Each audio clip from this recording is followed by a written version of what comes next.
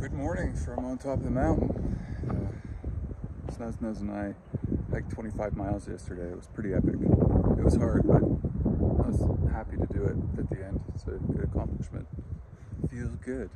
And we got a lot of the hard hike out of the way today, because the last 5 miles we did yesterday was all uphill. It was 1,200 foot climb. And by the time we got here, we were done. We were just completely out of energy and ready to lay down in the dirt and sleep.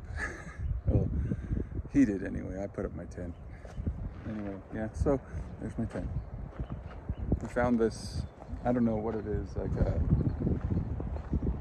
it's not a campsite. It's like it used to be a turn off for a logging road or something like that. I don't know, but it's a nice big long flat area, so that worked out for the tent. And